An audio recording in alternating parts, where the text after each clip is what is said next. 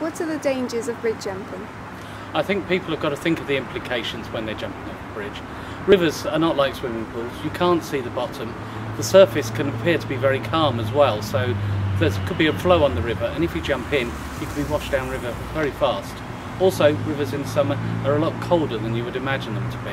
So there are three main issues that people should consider. What sort of things could you land on? All sorts of things have been found under bridges. We regularly trawl the river. What we've found: fridges, computers, obviously the usual shopping trolley, etc. But also things like tridents, spears and scaffold poles can all be thrown over bridges. And what should you do if you see someone bridge jumping?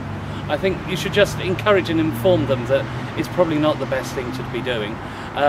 There's no need to call the police, but just actually warn them of some of the hazards if you see them before they jump off.